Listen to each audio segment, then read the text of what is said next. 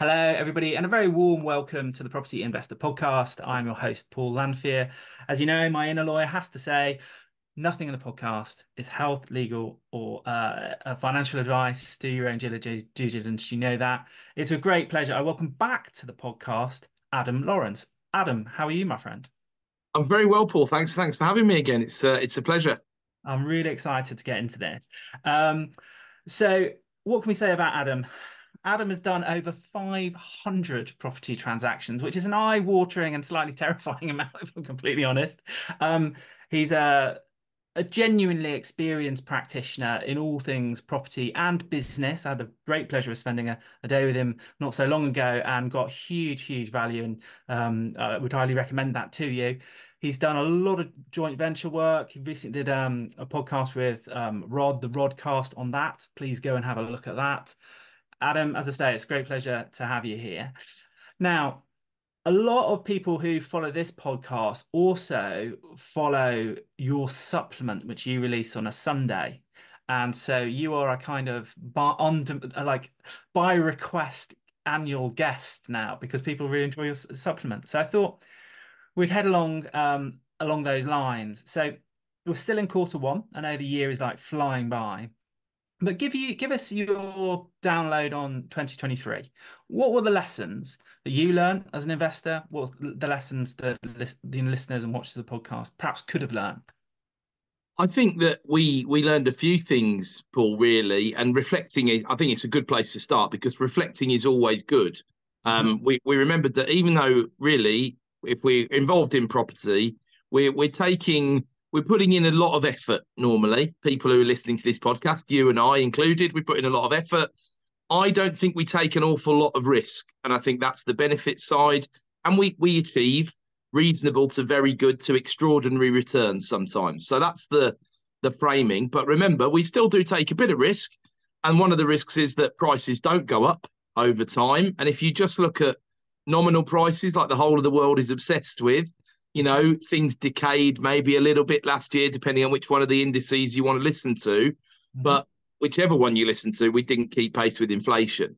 So that was where we're at. It's a possibility to have a year like that. It is only 1 year. It's a reminder that property's for life, not just for Christmas. Um, it was a tough year, I think, for people to do deals still because we had a 2022 mindset in a lot of vendors and a 2023 reality and a much higher interest rate. So ultimately, there was an uncomfortable period. I know that I was certainly feeling uncomfortable around June, July sort of time because there didn't seem to be a necessary top or a lid to where the interest rate might go. Mhm. And it's not necessarily even the number, even though the number has been fairly uncomfortable for people. It's the trend and it's the feeling of, well, I mean, even one of my business partners, I respect his opinion an awful lot, was saying to me at one point, I think base is going to go 7% here. And I thought, well, of course, even today, that's still possible if there was a massive uptick in inflation again. That Mhm. is still possible, but it's much less likely. Now, I didn't think we were going to go to 7, but there were certainly points last year where I thought 6 or 6.5 could be very feasible. And Mhm. obviously, we don't feel like that today, so that's a lot more comfortable. And also, as those who do listen to the supplement regularly, I talk about the bond yields an awful lot. It's the bond yields that are down, 1% off their peaks from last year, which is where the mortgage monies are set from. And the lenders, the same as we are as investors, really. When the trend is upwards and they don't know where it's going to stop, Mhm. they're scared to put competitive products out. They don't want to, remember, these people have to organise 100 million, 250 million plus worth of finance and Mhm. then be happy to pump it out at that price. Mhm. And they saw demand collapsing for loans just because of the pricing and Mhm. the uncertainty. So then they introduce more margin because there's more risk. And we don't need more margin at a time like this. We need lower margin. And that's where we are. If you talk to the lenders today, that's where we are. Their margins are lower than they've been over previous years, but Mhm. they're in the market. They're keen to do business. They want to keep the train on the tracks. And at the very start of 2024, all the reports from the agents that we speak to are positive. The numbers look better than early 2023, but to put that into context, early 23, Jeremy Hunt and Rishi were still sweeping up after our mutual friend Ms. Truss and her erstwhile Chancellor, Mr. Kamikaze Kwarteng. So obviously it should be better than 12 months ago, but the overall feeling is important in the economy, in the wider economy, in people, in property buyers, in the retail buyers who keep the market moving and set the prices by which we get our valuations, really. And there's positivity. There seems to be the most evenly balanced market as a rule. Obviously, it varies nationwide. It always does. But it seems to be the most evenly balanced market since 2019, early 2019 to me. Mm-hmm. And I like those conditions. We did well in 2019. They're good trading conditions. I think that there's still lots of people who aren't on the bus that I'm on at the moment, which is very positive. I think I've never been as bullish on property prices, and most of that is driven by my views on inflation and how much in real terms, we're down 15% from the real terms peak, Paul, because inflation's been so high. That's not necessarily directly related to the property market itself, but we do know when people are getting paid more money, and we've got some big wage rises in the pipeline this year, and some big benefits rises and all the rest of it. That's going to put money in people's pockets, and it's the UK. People like to buy houses ultimately. So it was the first time buyers that were still active in 2023 and actually formed the biggest part of the market. But of course, the transaction numbers were down, a couple of 100,000 transactions. So the number of FTB transactions was still down a bit, but the percentage that were first-time buyer was actually quite a bit. It was the highest percentage of first-time buyer activity for many, many years, actually, because they're the most motivated people in the marketplace. But the people who've been shackled into an existing mortgage or don't know if they can port it or whatever, you become more flexible as your mortgage rate drops off, don't you? Because if you're on a variable rate, the current variable rate average from the big banks is still 7.98%. Yeah. And we all know that you can go and get something. If you're in a great position in Resi, you can still go and get a 4% mortgage at the moment. Well, that would obviously halve that bill. And so it goes from real lack of motivation for the second steppers to move. But as soon as the mortgage rate expires, suddenly you've got massive motivation to either refinance or move. And so the lid starts to lift. So it's building this picture of what this interest rate rise has done over the past couple of years, and then understanding the impact of that, I suppose. I've wrapped a lot of concepts into one answer there. No, So you have, but no, but that's really, really helpful. And I mean, just anecdotally, I mean, I got a message from a really good non-property friend, just talking exactly about what you talked about. They popped out onto their variable rate. They're not in property, so you wouldn't anticipate there would be forward planning and perhaps the way that we do. And they're exactly in that situation. They would look at a doubling of their interest rate. And the answer was nice and straightforward. Go and speak to this broker. Just look at the whole market. You'll be surprised what you get. And actually, I don't know the detail of it, but my sense is they probably ended up on a great rate and are off to the races again. And they've got very little to worry about. But as you say, it's about their position. I suspect they were in a pretty good position. Well, we benchmark things, don't we, as people? So if they were on 2% and then they went to 8% and now they're looking at going back to 4%, Yeah. 4% looks cheap. Whereas when you're on 2 and you need to go to 4, it Yeah. looks dead expensive. So there is that relativity concept. And of course, I'm sure like most people, they will also have had pay rises and or promotions since they first got that mortgage in the first place. So it probably isn't quite as bad as it sounds. The Bank of England did some good work last year, which showed that the average person with a mortgage was going to pay about an extra £200 a month, which is, no one wants to find that money, but that was less than what we were going to be told we were going to be finding for gas and electric bills in the winter of 2022. So it wasn't a terrible disaster. And they were getting about, the Bank of England analysis said they were getting about half of that from their savings or borrowing it from somewhere, making up their consumption. And half of it they were getting by cutting their consumption, which probably feeds into why at the back end of 2023, we had a small recession, because the easiest way to get into recession is for consumers to cut consumption, because we have a very consumption-driven economy. I'm going to give you credit for this because I remember coming out of the gates either in COVID or fairly shortly afterwards. I think you were one of the first, well, one of a handful of analysts who came out and said, stagflation. We are going to, we're potentially looking at limited growth, and all the rest of it. It's a challenge, isn't it? Because that sounds like such a frightening word. And at the moment we've got just, got press articles saying, the UK economy is in recession. But, what does that really mean? It means we've had 2 quarters of negative GDP growth. It doesn't mean the world's coming to an end, does it? I think, and I obviously accept all credit that's thrown my way, Paul. I'm not in my nature to turn it down, but you're right.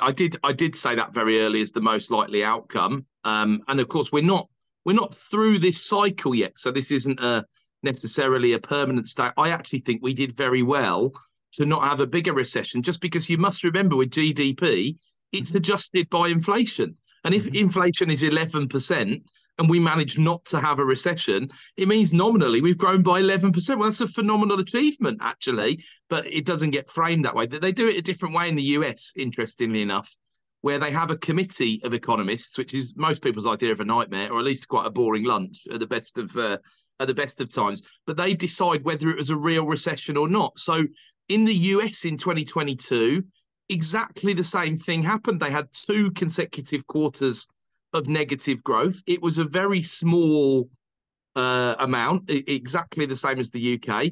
And the committee, I think they called it NEBR, they decided it wasn't a recession because it was just technical and it didn't matter. And again, what people don't say in the press, that we followed exactly the same pattern. And something I have been referring to for the last few years is when you have an event like the pandemic, the US just said, shut down, take your medicine, lay off 20 million people in 1 month or whatever.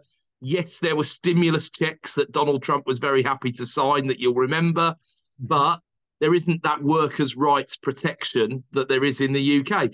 We had furlough, we stretched it out. The bottom wasn't as savage, but the way up took longer, which is very natural. The US was much more V-shaped in its recovery, which put them somewhere between 6 and 12 months ahead of us in this economic cycle.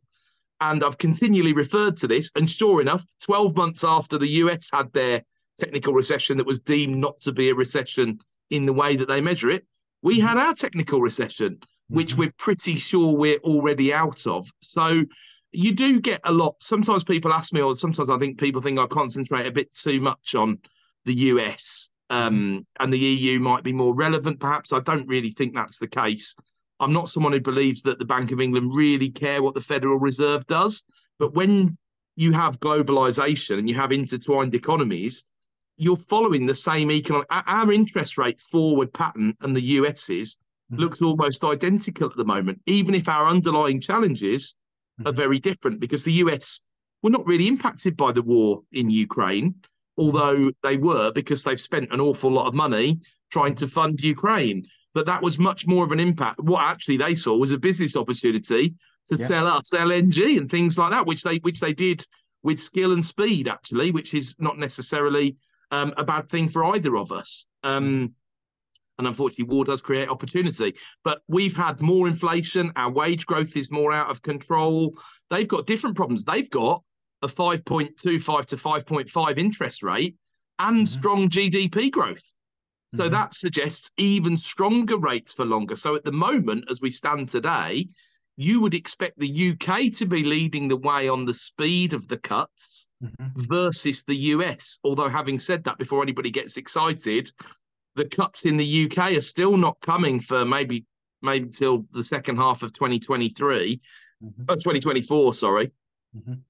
And they also could be quite a lot slower than people are hoping for if this plan of the soft landing, as it's being known, is actually pulled off, which unfortunately there's no guarantee of. But where we are is pretty typical. We were, if you hark back to Ukraine, we were in a fragile position after the pandemic, and then an event happened. And again, this was something I wrote about during the pandemic. If you went back to 2016 and looked at the last really surprising event, which is when the referendum result went the other way, there were a number of things that happened in the economy that would have been significantly problematic if inflation wasn't down under target and we had other challenges. We were in the middle of a recession or on the way to a recession.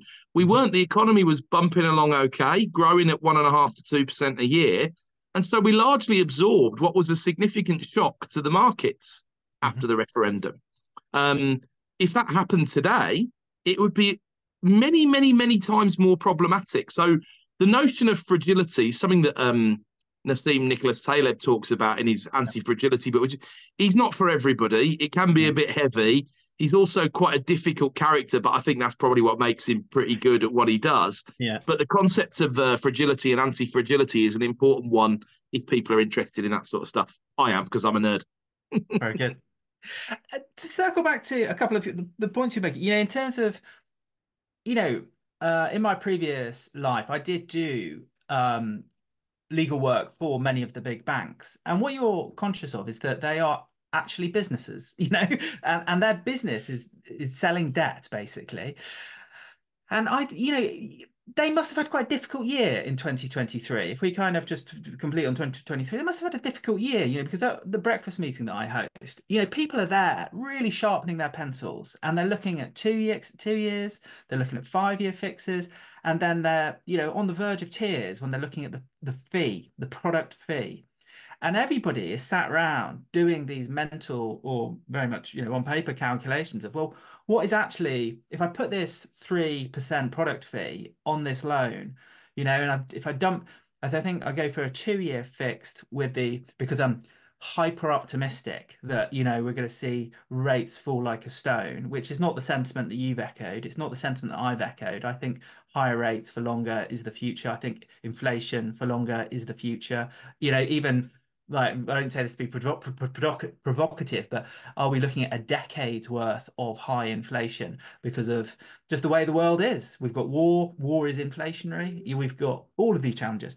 But circling back to the issue, we've got, it's a real challenge for people sitting there with their spreadsheets, looking at the 2-year fixes, looking at the 5-year fixes, looking even at 10-year fixes and saying, where do we go when we put this product fee in? So I think there's a two parts to that question. Is one, how are the lenders um, able to be making a profit in these circumstances? Because surely the amount of lending they're getting out the door must have been reduced by these fees. And secondly, like what's without obviously giving any advice, what is a smart approach to this really difficult and quite stressful challenge for people in the industry? So, fabulous subject matter. And there's so many ways I could go with answering that. I think start with where you started. How tough was it for the banks last year? Yeah. We've got to remember they're deposit takers as well. So we all know what happened when the rates were going up. We got a letter on the morning of the Bank of England meeting saying that your rate's going up today, pal. Mhm. If we had money on deposit in savings accounts on floating rates, they weren't so fast to put those rates up, and they kind of stopped at about the 2 or 3% mark. So what they call their net interest margin was up by something like 60 billion, I think, across the sector in the big banks last year. So that's a lot of extra revenue. Now, you're dead right in that price goes up and demand goes down. We've also, what people might not appreciate is when you have an inverted yield curve. So if we just define that for maybe 30 seconds, the Mhm. yield curve is going to plot the yield of all the government bonds by duration. So it would start at 3 months and it would carry on all the way out to 50 years. But if we focus on the 3 month to 5 year part of the curve, that was sloping downwards, and it still is. It Mhm. spent more than 12 months sloping downwards. That's what we call inverted, because it's not what we normally expect. The normal performance of the bond market is the longer you lock it away for, the more interest you'd expect to get every year, because you're trading off flexibility Mhm. versus liquidity, aren't you, effectively? And therefore, you want some extra return for losing that flexibility or liquidity. Mhm. So this is a non-standard performance. So people would be saying, wow, there was a point last year where you were seeing 6% available for a 1 year account or an instant saver, but Mhm. you wouldn't have seen that available for a 5 year, because the difference in the pricing at one point last year was at least 1% per Mhm. year. That's significant. So what that meant was, because the 2 year was a higher return than the 5 year, the 2 year money was more expensive. So what people don't necessarily understand is if you're trying to make a 5-year comparison, you've got to put that 2-year, if you're taking a 2-year product, and then forecast what the 3-year money would be. And remember, when you're taking mortgages, you've got to include the legal fees, any searches you might need to do, the mortgage broker fees, and everything else. So no wonder it's stressful for people, because it's quite. I'm a big advocate of understanding the total cost of the debt, but we don't across the board go for the cheapest total cost of debt. And this is my best way to sidestep the advice part and just tell you what we do, right? This is just reportage, not advice. Yeah. We will look at the total cost of the debt, but we'll also look at the cash flow, because we know, and from day one, I've always known the cornerstone of our business needs to be healthy cash flow, because it's cash flow that finishes off 90% plus of businesses. So the other thing people have to consider is, are they going to be selling that property? You can be quite sure what you're going to do over the next 2 years. The next 5 years is tougher. The next 10 years is even tougher again. And, you know, what the whole thing did for us, I think, as a nation, is show us the fragility of the 2-year mortgage market. And really, like, I agree with you. I did some analysis when we were during the pandemic, which looked back at pandemics over the last 500 years, because obviously we haven't got that many proper ones to compare, but we still have GDP figures and interest rates and things like that available for some of that time period. And actually the shockwaves last, about it from an inflation perspective, up to 40 years. But you're certainly looking at a decade where inflation should probably be 1% above what it would otherwise be. And if the government ever told the truth in these situations, they would have moved the inflation target to 3%. But I can only assume, the problem is the Bank of England, much as I have a relative amount of disdain, to be honest, for the governor at the moment, the rest of the organisation and the way it's set up is fabulous, to be honest. So they know what they're doing. They just don't care that much about the property market, because they've got these other things to think about. They do care about it and they do talk about it, but we obviously care. We've got a lot more skin in the game, so we care a lot more. But they would look at, they were very convinced that the interest rate wasn't going to go up to the sort of 6-ish plus % marks. They didn't say why. I read things into things people don't say rather than just what they do say. And I was suspicious that maybe at 6% we start to cause real problems. If we go back to the US, the concern from the analysts, or the thought from the analysts, is the Federal Reserve has got to cut rates because they've got so much debt, and they're in a worse debt position than we are at the moment by some, and they're actually in the worst debt position they've ever been in. Whereas the UK, okay, 100-ish% of GDP is not great, but we were 250 after WW2, and we had 2.5 pretty fantastic decades of growth that inflated it away. So if the government was honest, I think they would set the target to 3% for inflation. I don't know whether that would calm markets down or not, to be honest, but I think it would have been realistic. And this is where my tinfoil hat comes on in this part, Paul, because I believe the government would love 3 to 4% inflation for some time. And that's the government of any colour, because it inflates the debt away. But the problem is that fragility that I referred to. So perhaps these conversations go on at a governmental level and none of us are privy to them. I hope they do, because I think they're the right conversations to have. But I still feel at 3%, you'd actually be quite happy at the moment, because you need to inflate that debt away.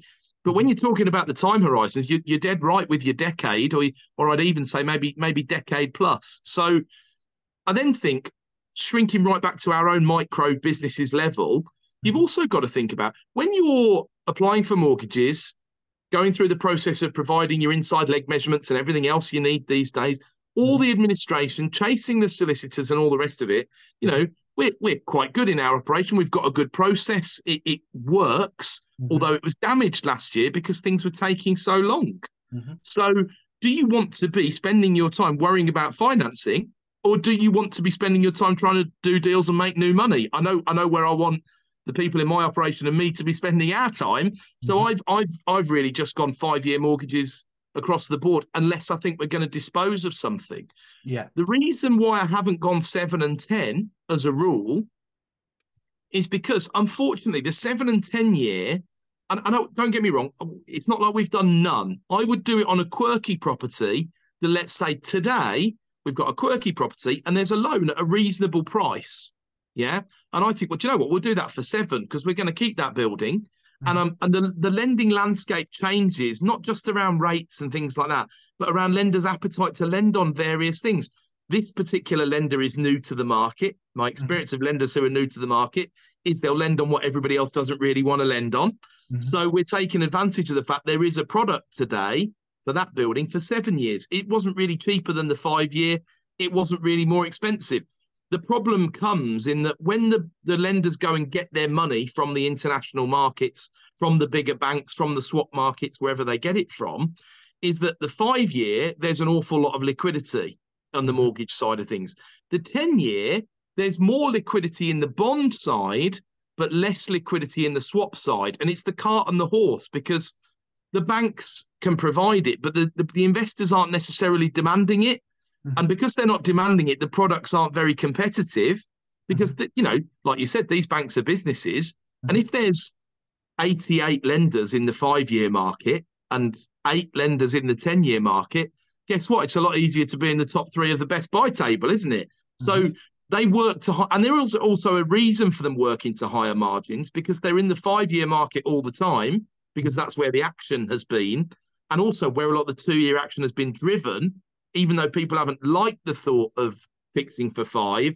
Mm-hmm. Some of the 2 year at some points last year was over 5% with a 5% fee over 2 years. Now, that really worried me because I thought, are we guaranteed that level of capital growth over the next 2 years in order to pay that arrangement fee back?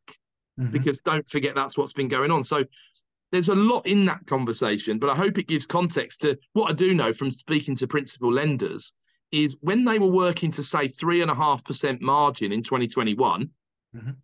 which, look, as a poker player would say, the deck hit them in the face. They were lucky because the cost of money went down and down and down. And we were still all thinking, blimey, this is a good deal at 3.25% with a 1% fee. But they were paying 0.1% for that Mm-hmm. money. So all of it was operational margin that they need to be able to run their business and profit. Mm-hmm. So where they were at, say, 3.3 to 3.5% margin, today they're at about 2.7. So Mm-hmm. for the people who think that the fees are just greed from the banks, they're absolutely not. They're working to a lower margin, but they're doing what they need to do. The high fee just enables the rate to come down. And Mm-hmm. that's when we get in the conversation about interest coverage ratios, debt service coverage, things like that, which Mm-hmm. again, it pertains back to my point around cash flow. Mm-hmm. Definitely. And an interesting comment as well that you talked about trends, and obviously the first trend you identified there was ever raising interest rates. Although not going as high as we thought. I think one of the takeaways that I took from that as well, but also from previous discussions, is that it's not also how high the rate goes, it's how long the rate stays, because you've got every month you've got more and more and more borrowers coming off their products, and they're and you know we've all spoken to people in the property sector. We know what this means in real terms. People with, £500,000 worth of debt on some flats, suddenly it doesn't make sense to hold on to the flats anymore. Um, Another trend you identified, which I'm fascinated by, is the closing of estate agent offices and letting agent offices. So talk to us a little bit about that. What do you see in that trend? And I suppose most importantly, what are you reading into that?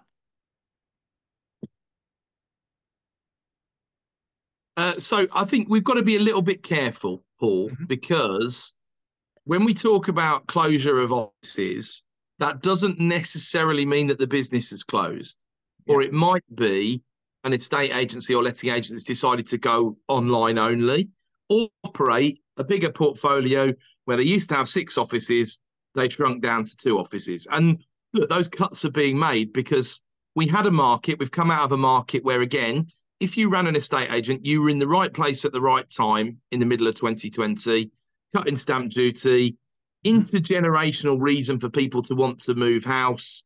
Absolutely manic. You'd like some more stock, and the hard game was getting more stock. But if you got it, you sold it. It's as simple as that. And that lasted for about 2 years. So there will have been expansion in that side of things. And there will have been some inefficient businesses that were carried by that market, to be honest. And that's not been uncommon since interest rates have been really low. I've talked over the years about zombie businesses, is the term that people tend to use, who have been protected by very low interest rates, people who don't run their businesses particularly efficiently, and they haven't had to because they've survived on dirt cheap debt, and they start to get extinguished, or they do have to finally grow, consolidate, and all the rest of it. But there will be some genuine closures in that 5,000 plus offices that were closed. There's no two ways about it. I mean, if you think about it if you set up if you start it, you know what business is like. Businesses start small and they grow and grow and grow. And as they grow, they pick up inefficiencies, and they have, going back to the banks, some of them have got IT systems that are 20 and 30 years old, because to change them over, it's not even just the cost implication of changing them over. It's the service level disruption when you need 100% uptime because you're a bank. So it's very trade, a lot of this stuff, as I'm sure you'll know. And the same goes for estate agents. You might have started with one office and grown to 6 or 12 or 20 regional broad offices. Whereas if you set that business up today, you probably say, well, hang on a second, let's have an office in an industrial park somewhere where it's quite cheap to rent and everybody can park easily. And that'll be our central hub for property management. And maybe we're managing 4,000 or 5,000 units, let's say.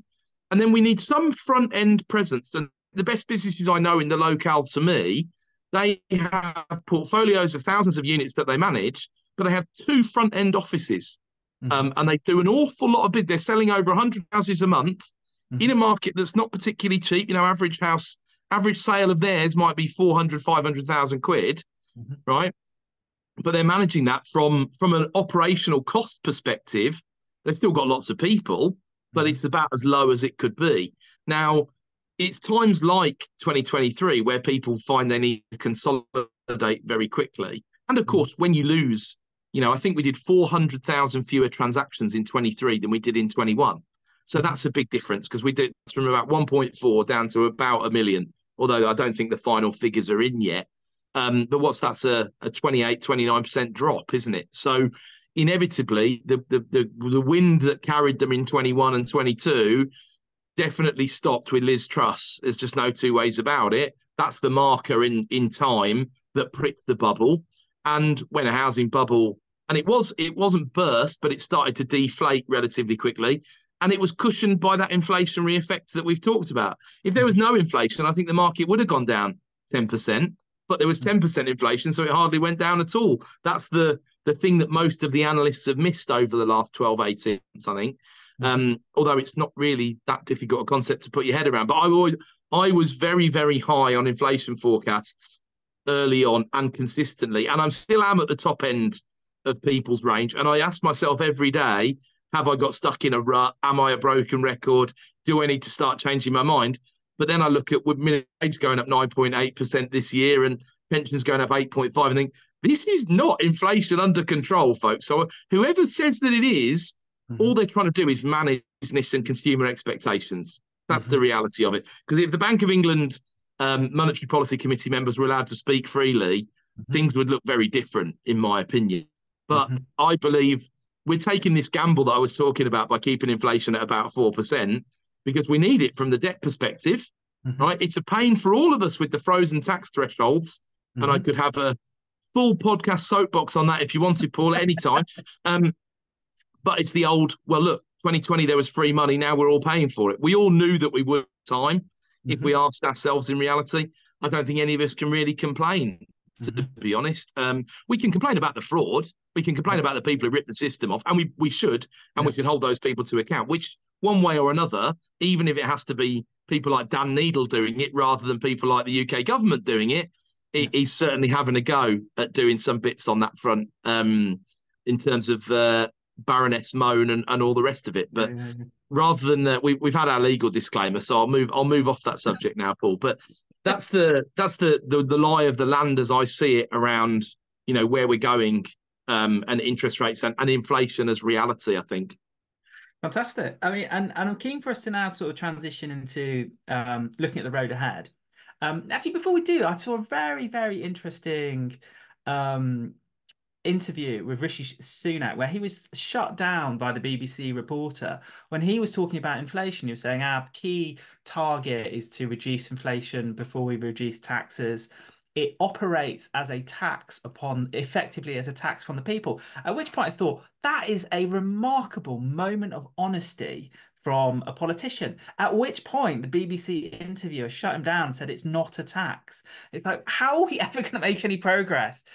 Because we all know that inflation operates a tax, and interestingly, it operates as a penalty to the poorest in society because it's a bigger part of their disposable income. But anyway, we'll leave that to one side. But I underlined it in red, Adam. Your words previously, I've never been so bullish on property prices. So let's transition into like gazing into the crystal ball, if you don't mind, into 2024. As I say, I underlined that comment and raised an eyebrow. I'm not gonna lie to you. Never been more bullish on property prices. Now I'm bullish on property prices for the next decade, but I think there's some work to do before we get there. But interestingly, you're bullish. So explain more, Adam. Yeah, sure thing. So bear in mind, put this into context. I'm never normally bullish. I'm quite miserable. I'm an economist by training. So don't get too excited. I haven't got the fireworks out and selling the family silver to get involved, but I can honestly stand by that comment. I have never been so bullish. Now, I'm not talking about the next 3 months or 6 months necessarily, Paul, because we know that things move slowly. How would this year maybe play out? The market gets started. I think it probably has, and we'll see the evidence of that feeding through. There's a bit of a wobble as people realise that interest rates aren't going to come down as quickly as maybe they thought they were, but it goes relatively healthily until everyone remembers there's an election and that election announcement comes, and then there's another wobble because the retail buyers always get spooked around an election time. Mm-hmm. And then actually, I think whoever gets elected after that, that's the point at which things will maybe take off a bit. Now, there are dangers because although tunnel vision and press commentary and by-elections at the moment only tell us that Labour are going to hand out an absolute beating, not all roads lead to Rome there because Starmer's not particularly charismatic. Let's face it, he's not Tony Blair at the end of the day. And there are things that are upsetting Labour Party support in general as well. There's no two ways about it. B, the turnout is a factor without a shadow of a doubt, and there's a risk of a low turnout. But things do look grim for the Conservatives because you've got Reform on their far right who are going to pinch some votes. There's no two ways about it. They're going to be an expensive pain in the backside. It's going to cost them a lot of money, and they're not going to achieve anything, in my opinion. But Farage might finally get elected, I suppose, once he's nailed his colours to whichever mast they're going to be nailed to. But I agree. I think Sunak, I like moments of honesty from politicians. I think they're a good thing. It's why I could never be a politician because I want to do them every day. And people would be telling me I was oversharing reality with the general public or whatever. But I think what Sunak could also have said is ultimately cutting taxes is inflationary because as soon as you put more money in people's pockets, especially those who are paid less and have lower disposable incomes, they spend 100% of it. And that in itself feeds inflation. So there could be an argument, if we thought we were in a genuine recession, for cutting tax in order to put more money in people's pockets to boost consumption, to lift us out of the recession. As we've said, I don't think we are in that genuine recession. I think it's been the technical recession for the moment, and we're safe until something else bad happens, really.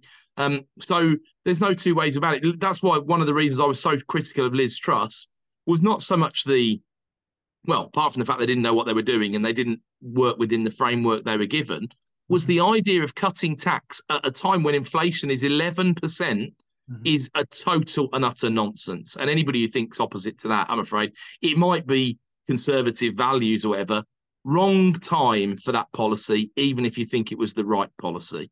And in reality, I'm stunned, actually, how much hell, if you look at income tax, it was said the other day, the income tax burden is actually lower than it was in 2010. Now, that's not the only fruit, because you've got to consider VAT, which, as you have already correctly said, when tax goes up, VAT hits the poorest in society so much more because it's on chuffing everything that they buy, apart from anything else. And the Conservatives in this fairly long administration, or the coalition anyway, put VAT up from 17.5% to 20% back in 2011. And you know what VAT is like? It never goes back down. In fact, they talked about putting it up to 22.5, if you remember, which I think only France, of the major developed nations that I know, has a VAT. I think they charge 25% sales tax. But yeah, Right. pretty onerous for a supposedly socialistic economy. But there you go. So I think that's absolutely right about tax. Cut tax, it's inflationary. Raise tax, it's disinflationary. So when taxes did go up, now I appreciate as a politician you probably can't say that as brutally, because I'm taking money out of your pockets, Adam and Paul, in order that you haven't got it to spend. It doesn't sound like a great proposition for the general public, but it is fiscally responsible without a shadow of a doubt. Unfortunately, fiscally responsible extends so far. Most people want fiscal responsibility as long as it's not about the NHS or pensions, realistically. Yeah. And that's your problem with being a politician. And so, it's interesting what you say about, potential, because it looks from this perspective that, and I'm not espousing a particular view, but it looks like the Labour Party should romp home at the election. But when you look at, if you think about all the major headline polls that we have been fed over the last decade, they have nearly all turned out to be wrong. Whether it's in relation to Brexit, whether it's in relation to, the Red Wall is coming, Donald Trump. Donald Trump, like Yeah. all of these polls have been fundamentally wrong, which makes, as I suppose, as a bit of a cynic in that context, makes me question the validity of any of them. But I'm not going to ask you to make a political prediction. I'm not going to do that. But you think, am I right in hearing that once we get through the other side of the election, that possibly we're off back to the races because retail investors will have got their confidence back just because they have certainty rather than anything else? You framed that perfectly, Paul. I couldn't add a lot to that. That's exactly how I feel. And the only thing I would add in about my extreme bullishness is to reiterate my inflation convictions of that 1% higher over the next decade, averaging out somewhere along the line because of the pandemic and the stimulus, apart from anything else, and the increase in the money supply. And yes, the certainty will help. But also, if you look at the long-term trend line, we are 25% below that long-term trend line after inflation adjustments have been made. Whereas if you went back to 2007, we were 35% above the long-term trend line in real terms of housing prices. So you've got to just put the price of a house, the nominal price, and just put it away in a box somewhere. Even some really experienced and very well-respected journalists that I've spoken with said to me, well, house prices have gone up more than inflation since 2007. And I'm sorry, that's absolute nonsense. And I know that it is. I don't know the numbers off the top of my head. I do now because I went and looked them up. And actually, house prices have gone up 40% and inflation was 65%. So that they absolutely haven't gone up that much in real terms. They've gone down in real terms since that peak of the market. And actually, if you adjust for RPI, the retail price index, over the last 20 years, house prices have only just kept pace with the retail price index. Well, that doesn't suggest to me like a market that, it spent 50 years before that going up beyond that. Of course, wages feed into it. But if you put the last building block on my wall of why I'm so bullish here, minimum wage is up 9.8% this year. And although not everyone's on minimum wage, it has a cascade effect throughout. I mean, the civil service struggled last year because some of their workers are so poorly paid that minimum wage rise meant they needed a bigger wage rise than the civil service were negotiating. So what economically you've got to remember, once something like a minimum wage is genuinely in the market, right? When it was introduced by Labour, frankly, it was a bit of a political tool and it didn't make any difference, right? Because hardly anyone was getting paid below that minimum wage. But as it gains ground in real terms, which come to April, up 9.8. What will inflation be in April? Let's guess 3% for April, right? Because there's a few reasons why it should come down. Energy prices coming down again, blah, blah, blah. I'm just talking about April's number. Then there's a 7% rise in real terms over the course of that year in minimum wage. That's massive. That's actually unprecedented, which is a word we overused during the pandemic, but it is unprecedented. So none of that adds up to inflation under control. And what do people do when they've got more money in their pockets? And I did a piece on this at the weekend, Paul. I don't know if you had a chance to catch up with this weekend supplement yet, but I talked about there's a number of people saying we should measure GDP per capita because that's a better measure of a recession than GDP. And that's been on the way down for 2 years. Right, okay. I would agree with that, apart from the fact the same people tend to slag off GDP anyway as a not very good measure of how you and I and the individuals in the economy are doing. Mm-hmm. As it happens, the ONS, being the helpful chaps and chapesses that they are, have a measure called the Real Household Disposable Income, RHDI, real adjusted for inflation, household, the types of households you and I provide tenancies to, disposable, aka after the tax man's had his or her slice, and income. Well, ultimately, income is what people, forget wealth for the moment. Wealth effects are a totally different conversation. The two often get brought together, and it's one of the biggest mistakes that some of the economic commentators make, because some of the biggest wealth inequality in the world is in countries like Sweden that have pretty good income equality, very good equality of opportunity, but they're old economies and there's still wealth and there's still opportunities for people to make massive money if they get lucky, put in the effort, put in the time, take the risks, and all the other things that all your listeners will know, So those things, when you put them all together, to me, spell a 25+% nominal price rise over the next 5 years. Mm-hmm. And I'm fairly confident in that. And if I was betting, I'd be above 25% nominal. Now, I'm not guaranteeing what inflation's going to do because that's harder, right? And that could well be in that. Inflation could be 18% of that, but that would still leave us below the long-term trend line for property prices. So that's really my bullish case in what's a lot bigger than a nutshell, a bucket, a coconut. Well, let's add like a final element just to that, because it was a question that somebody asked me to ask you, and I'm gonna like paraphrase it so much that they won't recognize their own question. But effectively, where do demographics fit within your thesis? So the person who asked the question was making a really good point, is that, over the last 50 years, demographics have changed unrecognizably. So if you look at the home, everybody in the home, everybody of working age who is, in the market is now working. So we've got more bodies being economically productive, but yet we live in different setups and different ways, don't we? So how does demographics feed into your view and, well, your clear bullish view? How does the demographics fit into this piece? So that again is a fabulous. Whoever's raised that question, I applaud them, because that's a fantastic line of direction to take this conversation in. So I think we've got to split it into two parts: what we know and what we don't know.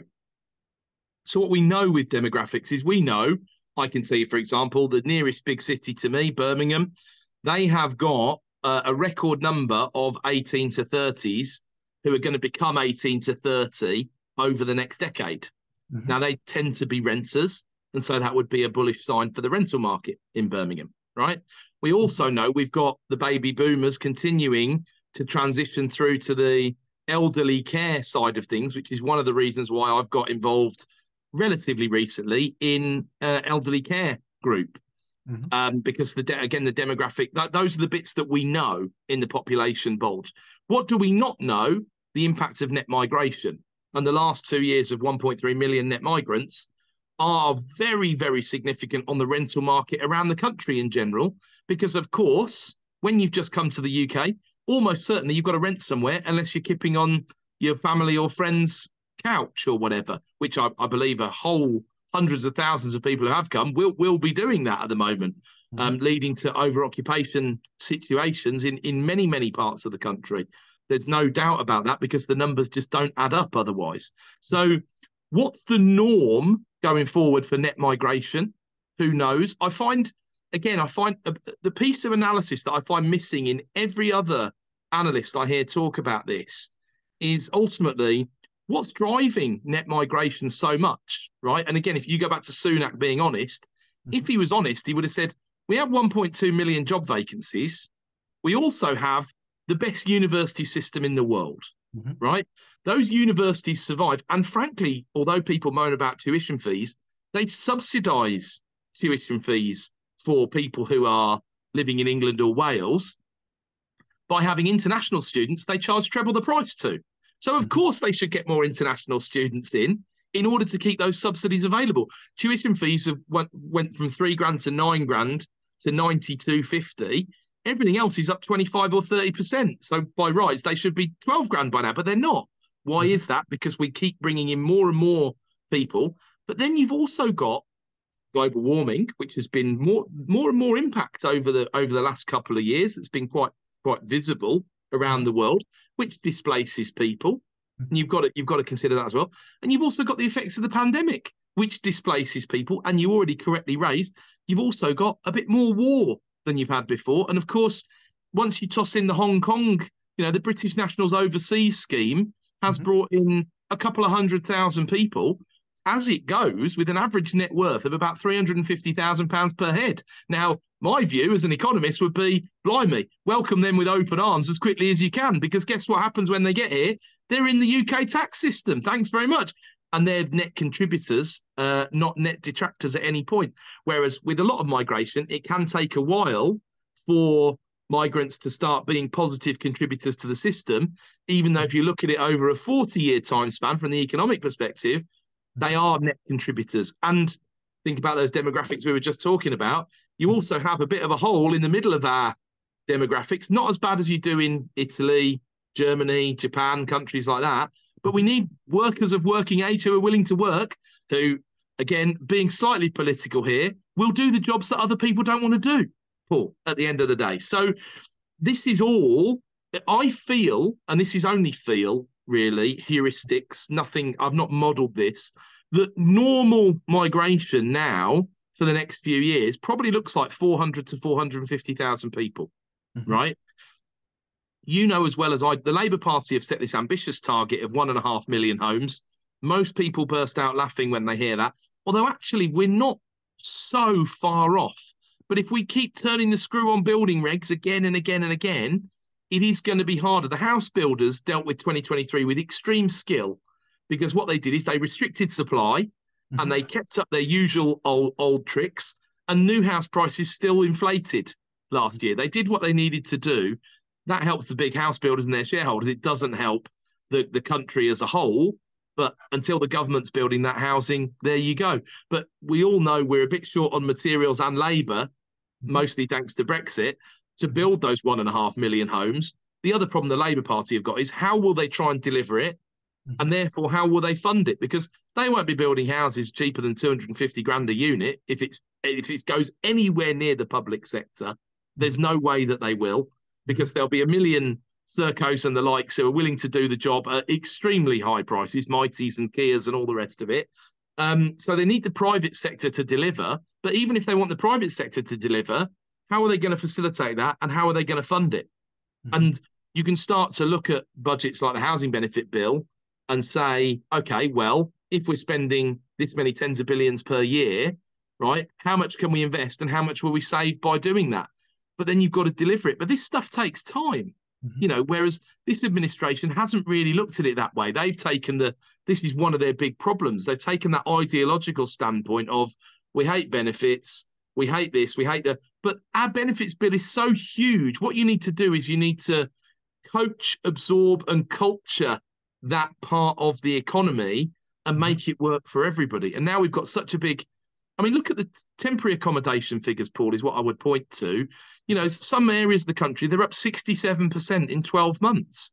And I'm afraid to say, when Angela Rayner is in the election campaign and she's talking about getting rid of Section 21, if Mr. Gove hasn't now done what he said he's going to do again, that he said he was going to do before, but let's face it, it all depends on when the election is called, apart from anything else, because Parliament will just stop. So that will put paid to doing leasehold reform, and that will put paid to renters reform bill if they haven't already received royal assent. Then ultimately, we'll see what happens, won't we? But if Angela Rayner starts saying, I'm banning Section 21 on day one, there'll be 50,000 Section 21s issued before you know about it, for people who are issuing them to be better safe than sorry. And the temp problem goes up and up and up and up and up on the back of all of that as well. Yeah.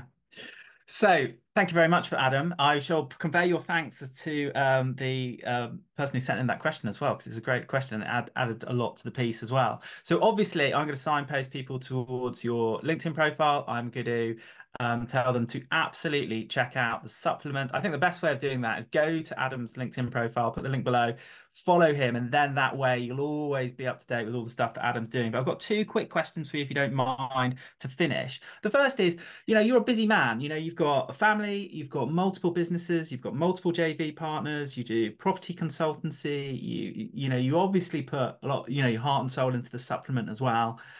Like all of us, we have to make a series of complex decisions all of the time, and this is a challenging environment. It's not the number go up environment where house prices are going up in a continual fashion. So, just I suppose from a life hack perspective, like if you could think of anywhere between one and three things that you think contribute to you managing the stress of running your businesses and all the other stuff you've got in your life, like what would they be? Like between one and three things do you think would make a meaningful difference to people?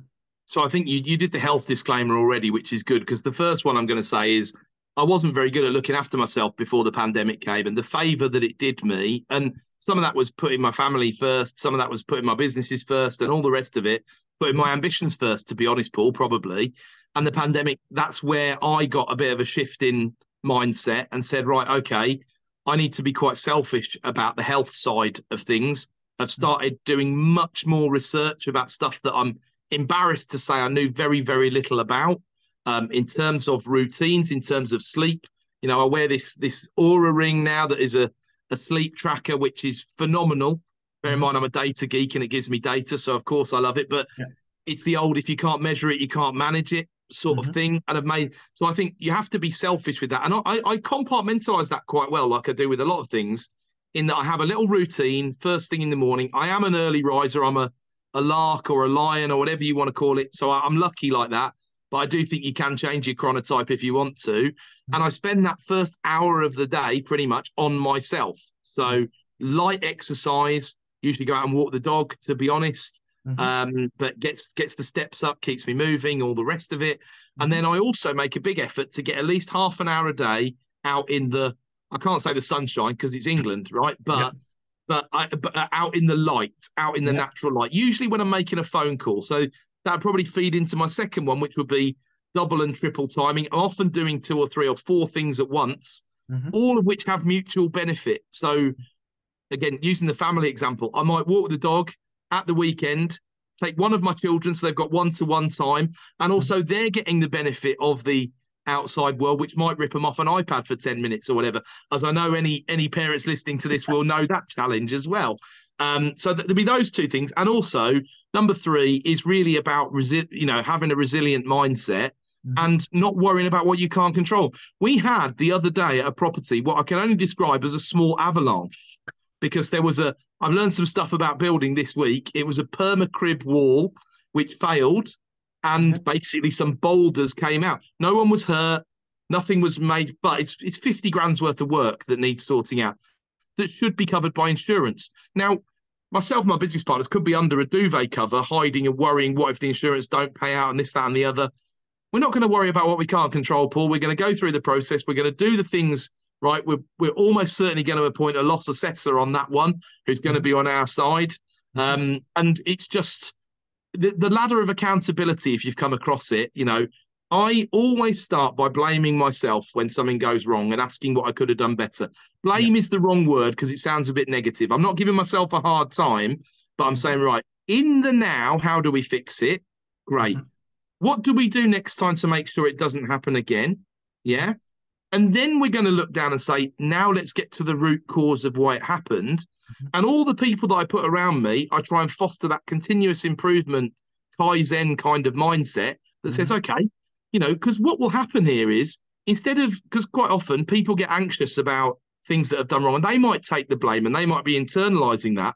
It's not good for their mental health, So it's important to say to them, not your fault, but let's make sure this doesn't happen again. How are we going to do that? And also, next time you're going to feel like you're doing a better job. And this should make your job easier.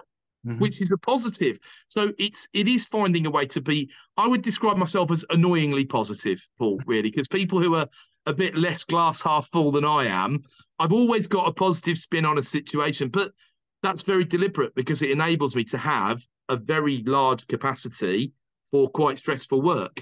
I Um, absolutely love that. Annoyingly positive. And you have beautifully either stolen my last question or segued into it. I'm giving you the benefit of saying you've segued into it, although I do feel like you have stolen the question from me, which is the final question of the day.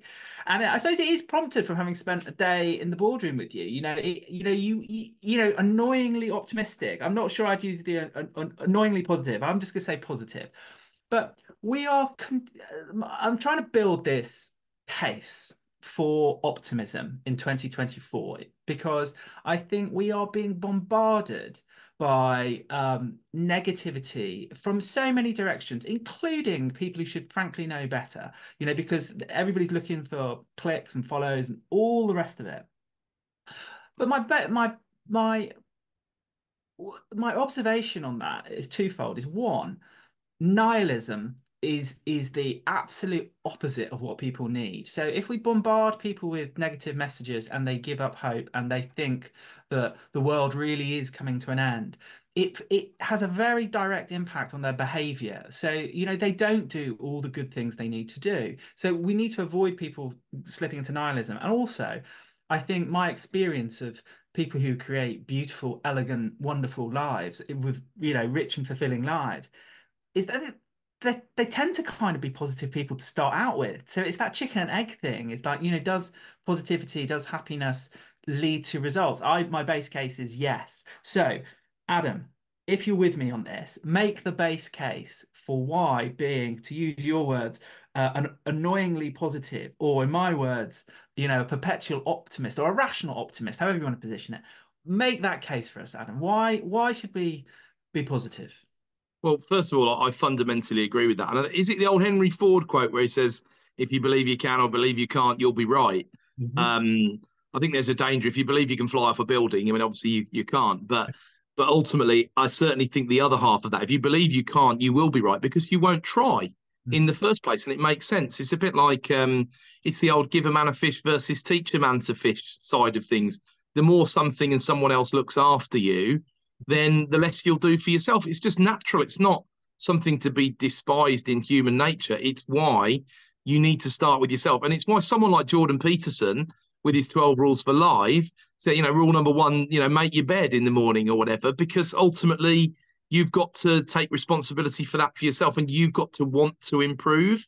And the problem is, I think, I live in Solihull. There's a big factory in Solihull where the workers on the track tend to have a certain mentality. There's just a culture in there of that they visualize the big bosses off somewhere getting fat on their sweat, toil, and labor.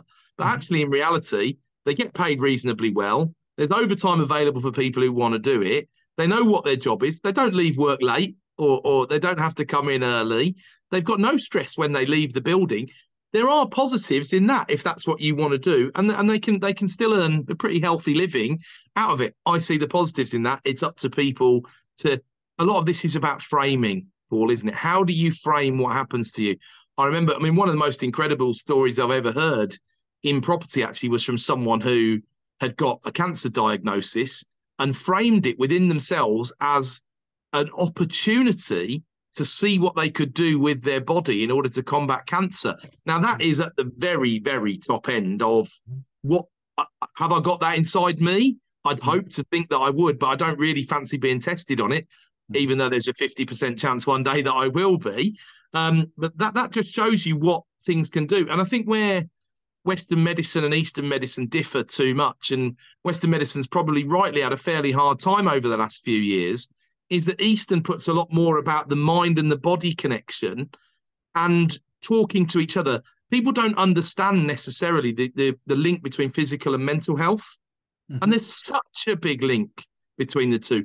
If either one of those is in the toilet, the other one will absolutely definitely suffer. Mhm. It's so I take a kind of an approach to my mental health like I'm training to be an Olympic athlete.